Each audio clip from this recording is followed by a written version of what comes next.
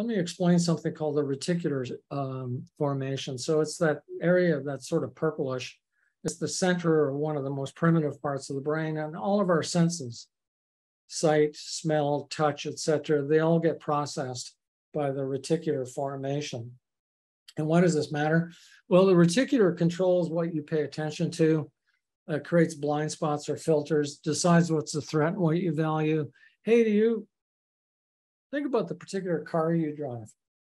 When you were shopping for that car, did you suddenly notice that make and model everywhere you looked? That's your reticular working.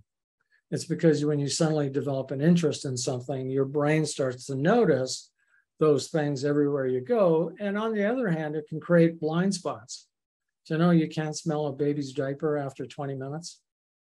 The smell doesn't go away. Your ability to smell it goes away because the brain basically says, if you haven't caught it now, it's too late. I can't help you.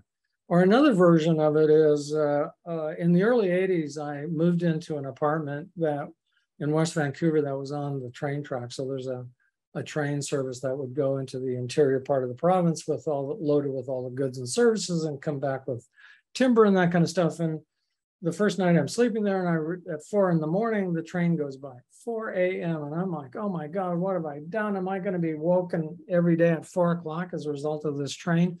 But what do you imagine happened after a couple of weeks? I didn't wake up anymore. The brain understood that that train wasn't a threat. I could just continue to sleep through it. The noise didn't go away, but my need to react to it, the brain understood it wasn't a threat. So the reticular decides what's a threat and what you value. So when you set goals, you're activating your reticular system. And what that means is as you write goals, as you write your I am statements, the brain starts to pay attention to all the things and influences in your environment that helps you achieve those things, because then it sets your direction and focus.